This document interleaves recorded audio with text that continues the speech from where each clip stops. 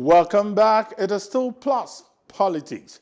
The Academic Staff Union of Universities, ASUU, has asked the federal government of Nigeria to quickly attend to their demands, noting that they are tired of ongoing strike action.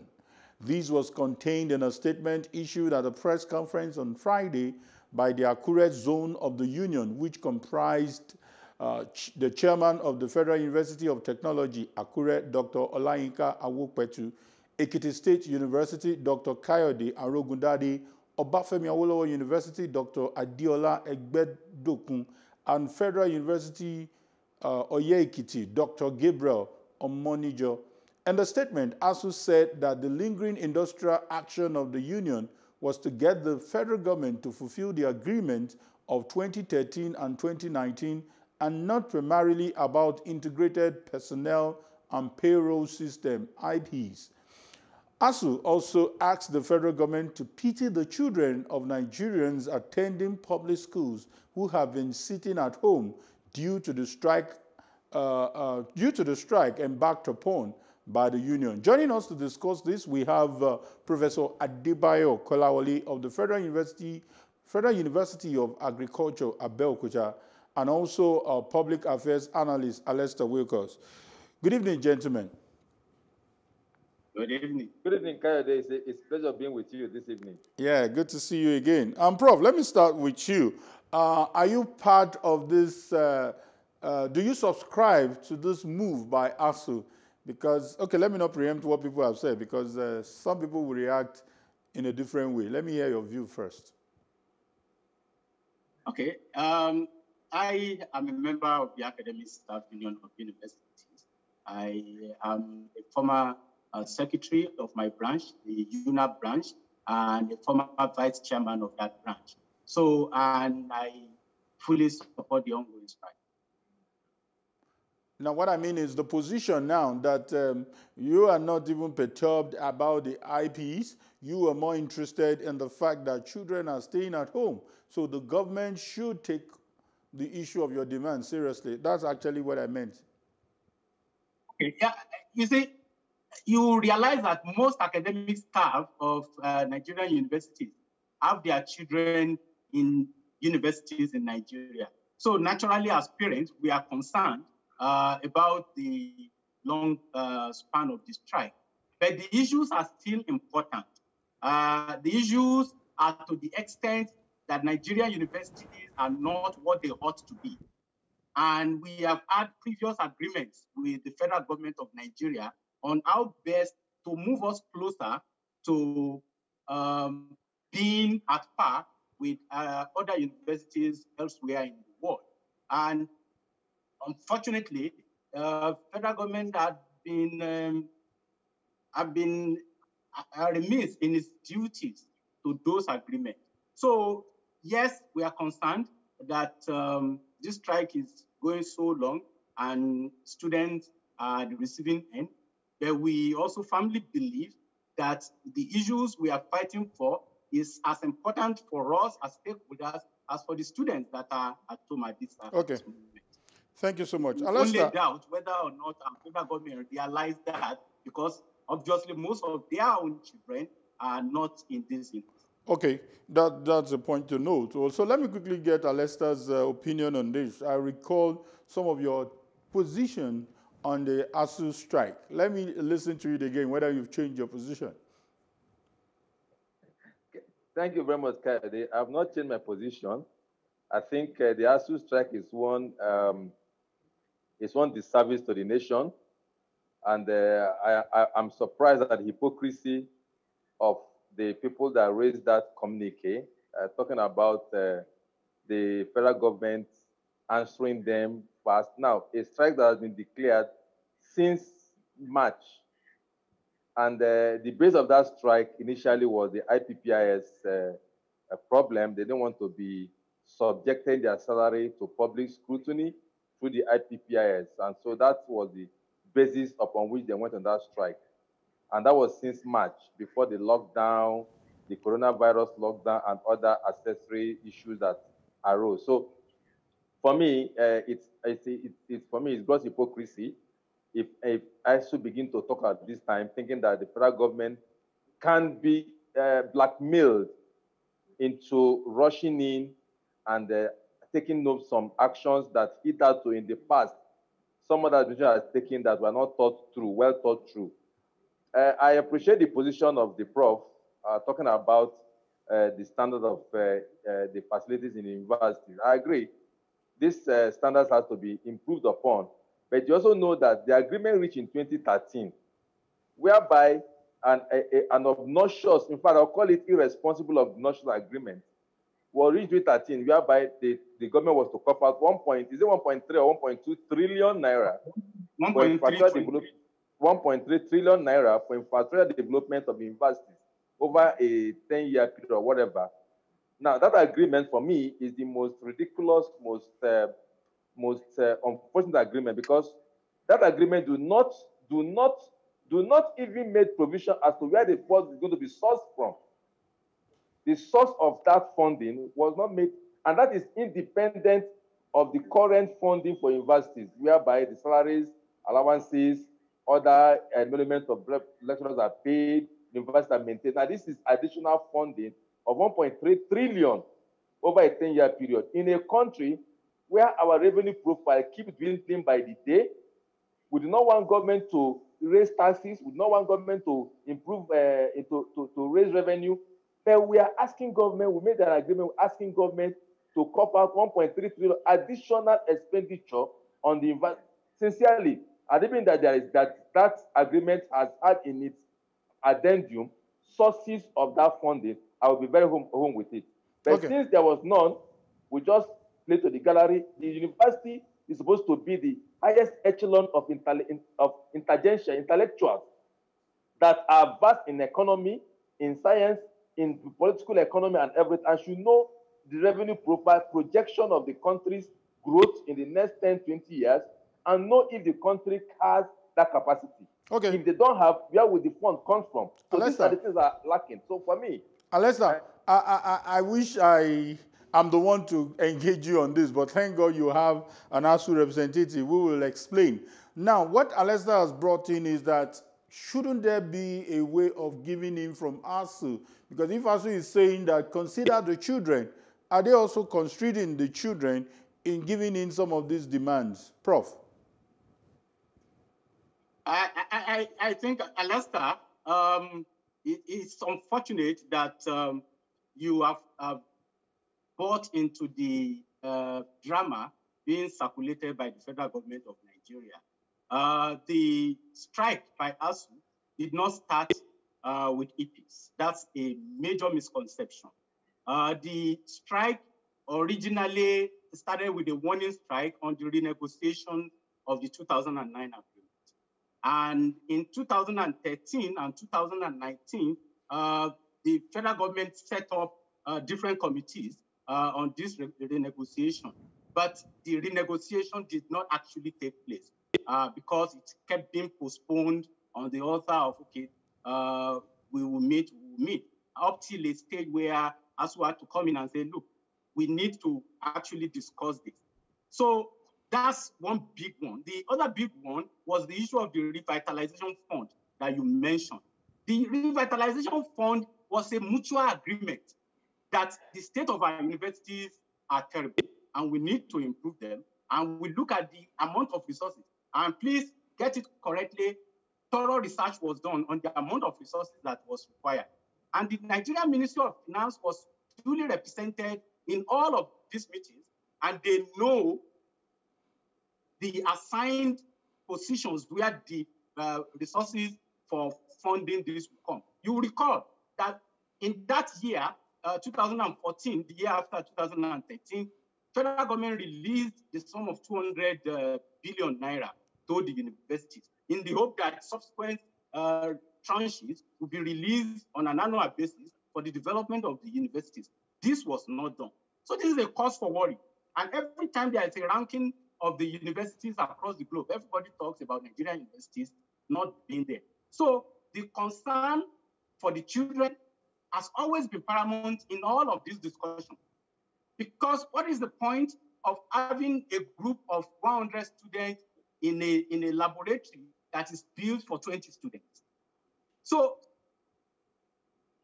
that you call it hypocrisy is amusing, because this has always been something that has guided the deliberations and discussion from an ASUU perspective. And as I pointed out in my introduction, our children go to these same universities that where we work in. Unfortunately, the children of the representatives of government are not in these same universities. So they can afford to toy with the future of Nigerian children. And that is the point that that communique was making. That communique is not saying that that is the reason we should call off our strike, or that is the reason the federal government should come to the table. It is only pointing out to the fact that we are concerned about it, but we still maintain that the issues at stake are important and we need to pay desired attention to it. Okay. Now, coming to resources to deal with the funding of universities, how can you convince me that the federal government does not have resources to fund existing universities, yet new universities are being created by the same federal government? So there are issues of insincerity and lack of transparency all over. The EPIS issue came in as an additional issue. And you will recall that when the strike started, ASUU members didn't join EPIS. And note that universities are not the only institution of government not on EPIS.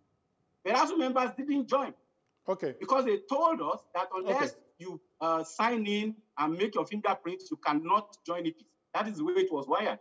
But unfortunately, we realized that that was a lie, because subsequently they migrated us onto Prof, I will come back to you. Let me bring in Alesta again. Alesta, while you're going to react to some of the comments emailed, I want you to also include this in your response. And looking at the communique again, the communique mentioned that we are not even looking at the IPPIS issue. We are looking at other demands, which include bring these facilities up to the standard we're talking about, attend to the agreement you made, which you also mentioned in 2013, and we've seen government saying that no thanks to the past government, but whose fault is it? An agreement was signed and government is a continuum. I agree, Kayode.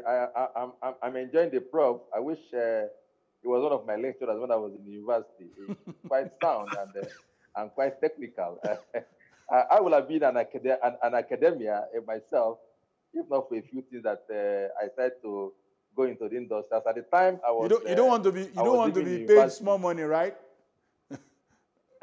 No, yes, as I was living in university, I was earning. In fact, my first job, I earned more than my lecturer as a graduate trainee. You see, now that has long changed. That has long changed, and the universities are having a very fair deal, more than quite enough. If I had known, I would have taken that pay cut then and joined the university system. Maybe I would have been a senior prof by now. But that is just by the way. Sincerely speaking, I know that a lot has been done at the university system.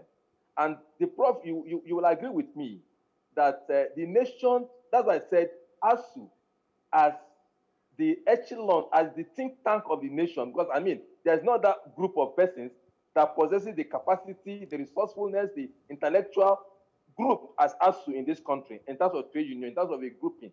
I mean, if you come to we, the accountants, we only have one area we focus on. The lawyers have one area they focus on.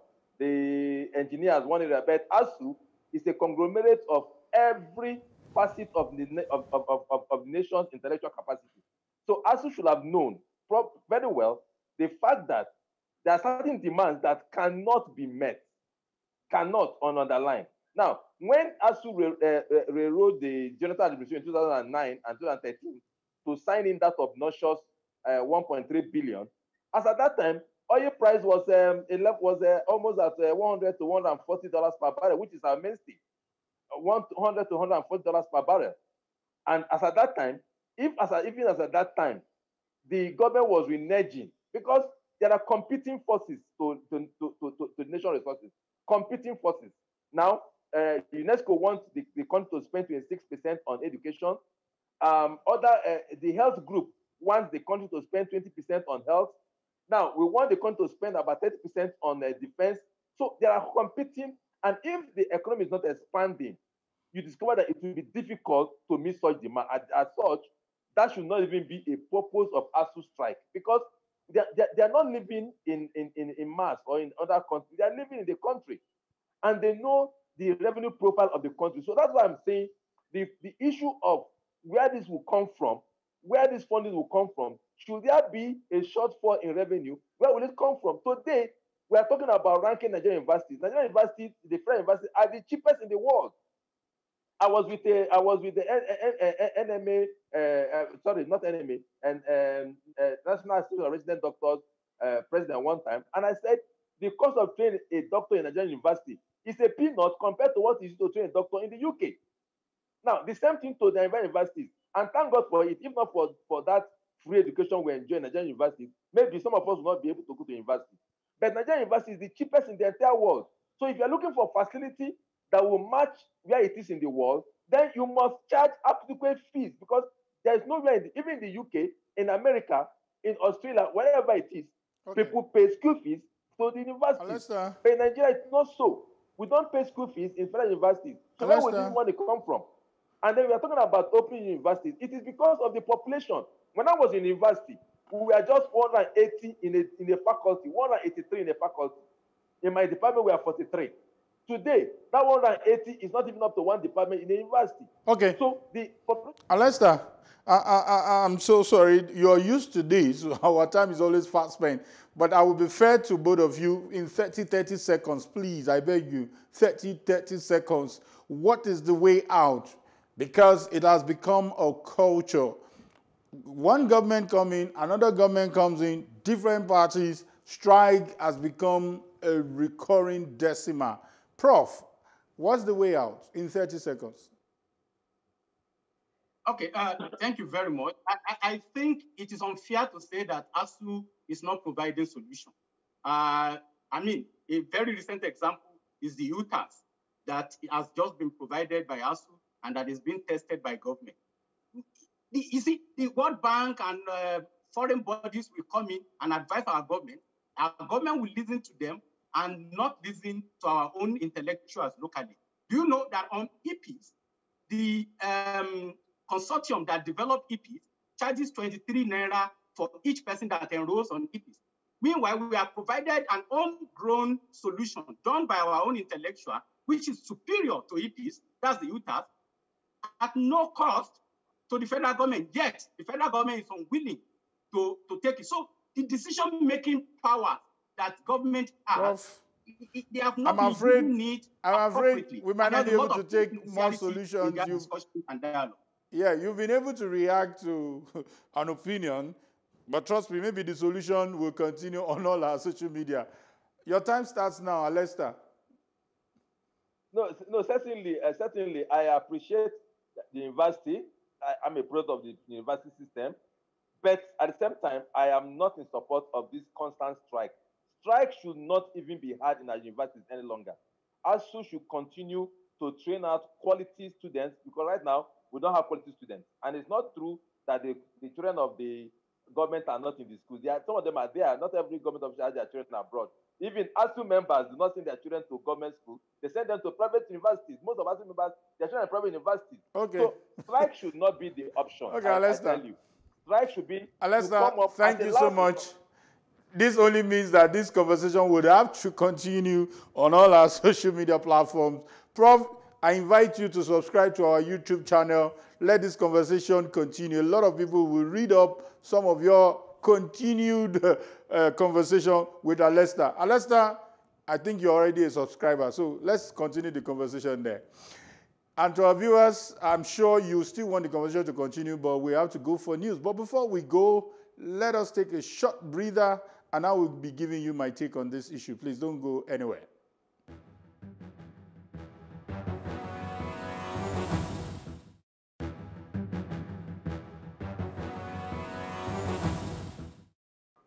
And here's my take. So sad that lessons are yet to be learned. It is even sadder that while I was in school, I meant in university, we were constantly being reminded of good old days of when our tertiary institutions competed favorably with University of London and some top universities across the world, while we admitted that was our fate to bear with over 150 students to a lecturer in classroom, and that very soon things would get better. No, it was not getting better, it was rather getting worse. The saddest part of this whole issue is that the folks in power are immune from this continued depreciation of standards of the facilities as their children are in their numbers schooling abroad. And for those who are relatively moderate, uninterrupted private universities are their quick options. As long as the lecturers stick to their guns and government refuse to budge, let the two parties remember that it may no longer be a case of the grasses that suffer when two elephants fight. It may turn out to be the onlookers of the falling and helpless elephants. And that's my take on today's edition of Plus Politics. Plus Politics returns same time on Monday. We'll be coming up with fresh edition of the program. I remain yours truly, Kayode Ladende.